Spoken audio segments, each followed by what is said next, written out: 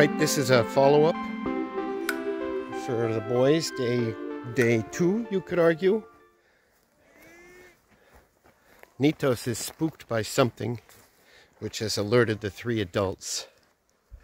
When I arrived, everything was quite peaceful, but then Nitos sort of just started running. I don't know what he thought he saw. Horses? Maybe he saw the horses. Anyway, everybody now is alert.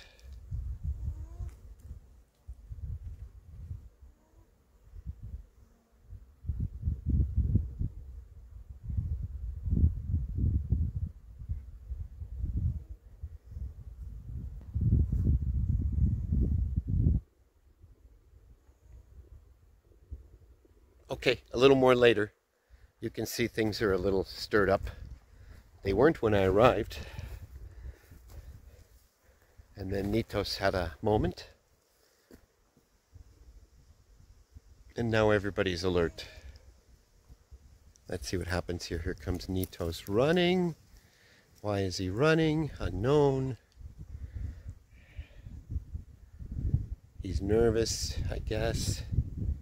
He's still not settled. All right. Not to worry.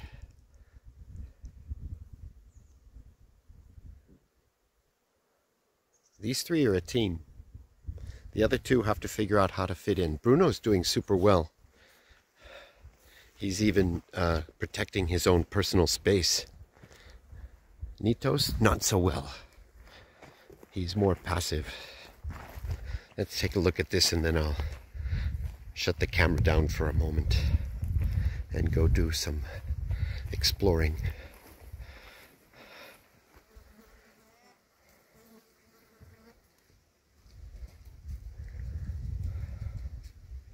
Okay, everything seems all right.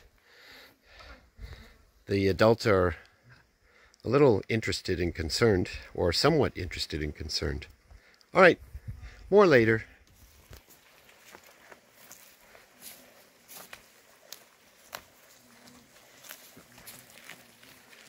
Armin followed me. Well, not followed me. He let it be known that he wanted some leaves. And then Pacha joined. You can see that Nitos and Bruno are just fine. And now Onyx has joined.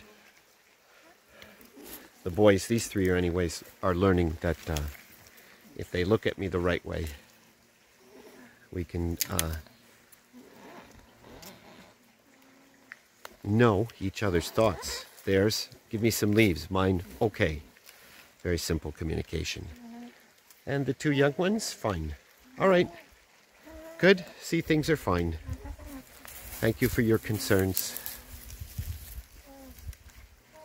And congratulations, Pacha, on your important day. More tomorrow with Cosette. All right. Good from the farm. I'm going to go explore the mountains. It's a nice afternoon.